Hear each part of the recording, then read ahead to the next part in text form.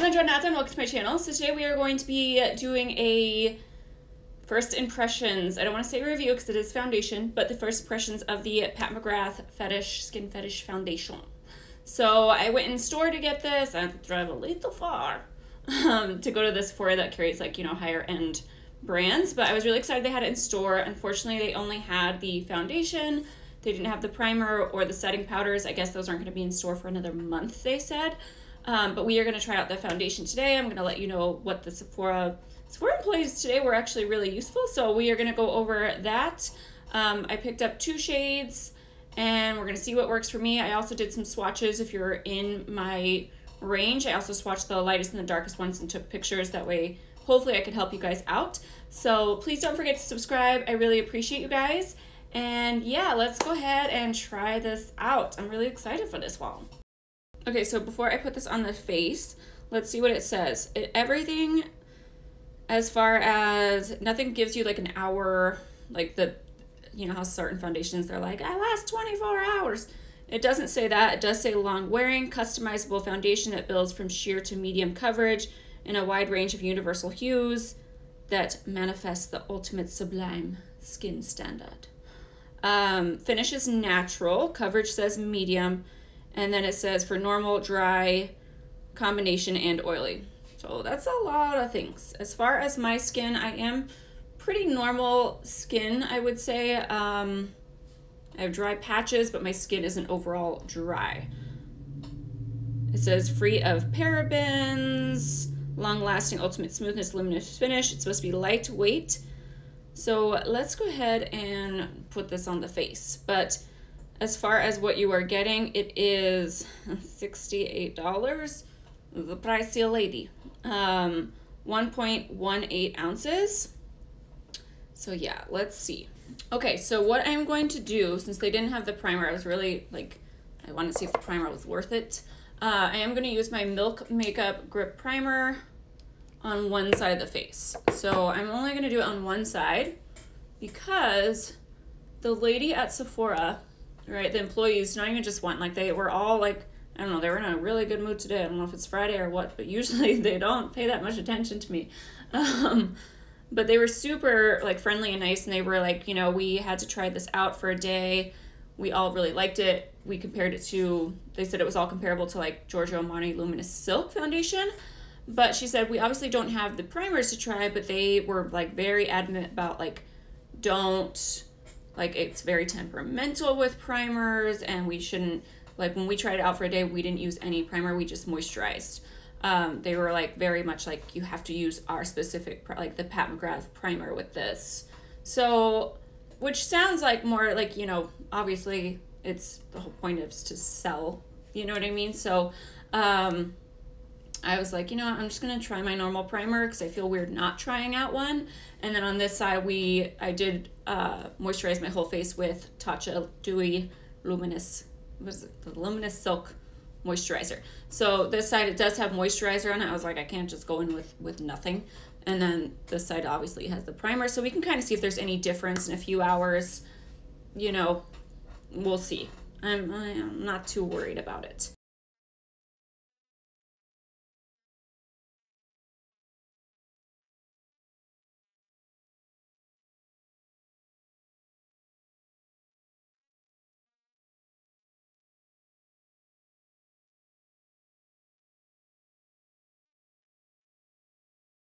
Okay, so I'm gonna use shade medium 16. I'm going to use my finger. Yes, one of my nails broke off. Oh, it hurts so bad. I was messing around at work because my boss was like, can you do this like squat thing? And I was like, let me try. And I had to hold my foot, like the heel of my foot, and it like snapped back. People across the room could hear my nail like snap, and they were like, oh. And I was just like, I know. It hurts so bad. So I'm gonna go get it fixed like later today or this weekend. All right. I think we're good. I'm just dotting it out here. And we'll see how buildable it is. I am someone who, preference-wise, I like, not that I like to look like I have a lot of foundation on, but if I'm going to wear foundation, I still want it to like even out. I definitely have some discoloration. Like there's just lighter spots that I have on my skin. I've been like that since I was a kid. I'm going to use the Hourglass foundation brush, and then I'm going to go in with a beauty blender is what I usually do over it if I decide I want more coverage. I don't really like the idea of the beauty blender soaking up my product. To be honest, I would rather use a brush over a beauty blender in terms of, like, I use a beauty blender for foundation, for concealer, but I don't generally use it. Ooh, I wash my brushes. I love this scent. It's like I like the Japanese cleaner, and it's like a nice fresh scent, like oranges. I picked up the lavender one. That was awful. That was not good. I don't like lavender smells. All right, let me look here and zoom here. And I will zoom you guys in as well. So shade-wise, I think this is perfect for me. Like, I like the shade I picked out, and then I got a darker one as well. I ended up, so the reason why I haven't showed you guys the bottle is because, you know, some people are like super, it's hard to make everyone happy here on YouTube. There are so many foundations coming out, right? We have Urban Decay Naked Skin. We have, or not Naked Skin, but like we have an Urban Decay that's going to replace the Naked Skin. And then we also have, what are the other ones? There's Charlotte Tilbury one that's coming out. Dose of Colors just came out. So I picked up samples of everything, and that way I'm not spending money on something that's not going to work for me. Like this one, $68 is an expensive foundation. Like, I'm going to make sure I wear it a few times, make sure I love it, and then I have no problem spending $68. But I'd rather do that than get the incorrect shade. You know, I had bought it online and then, you know, not like the formula. Like, I just feel like that's the best way to try it out. And they always give you enough in the sample to try out at least 3 or 4 wear times. So that's enough for me to know if I want something. But I would feel more guilty buying it just for the sake of the video and holding up a bottle to be like, oh, actually, I really don't like this. You know what I mean? So yes, I wanted you guys to know that. But so far, I'm actually, so my one reason for really not wanting to like actually purchase, one, money-wise, and two was more because it said it was a light coverage.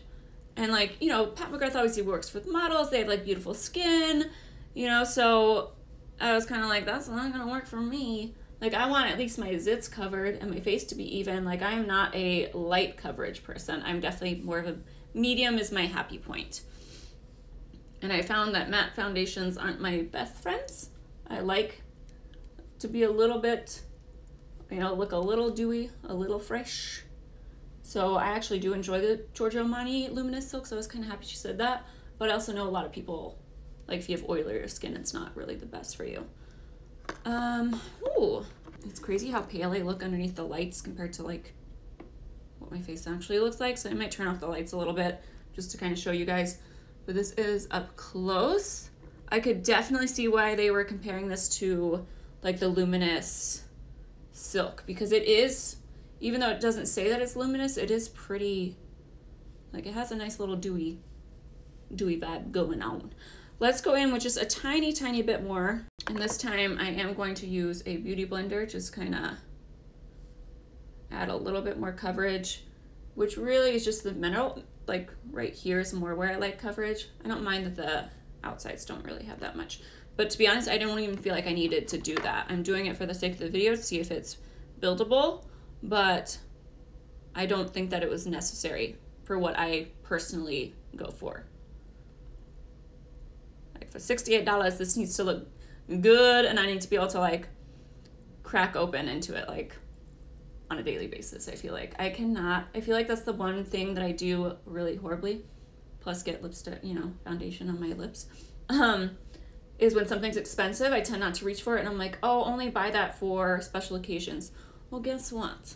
For $68, and if I were only to wear it for special occasions, well, then I would never wear it. I'd wear it like twice a year, and it would go bad. So I need to get it for the intention of like using it more often, is what I found with foundations. Every time I say I'm going to only use it for special occasions, it expires before, you know, I don't even go through half a bottle. So,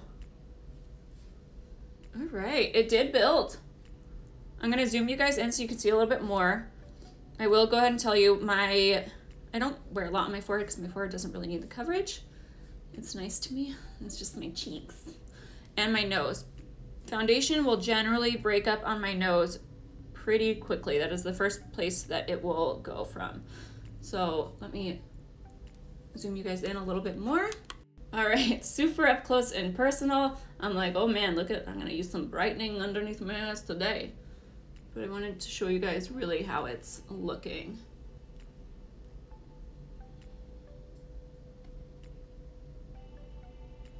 It feels very nice and lightweight.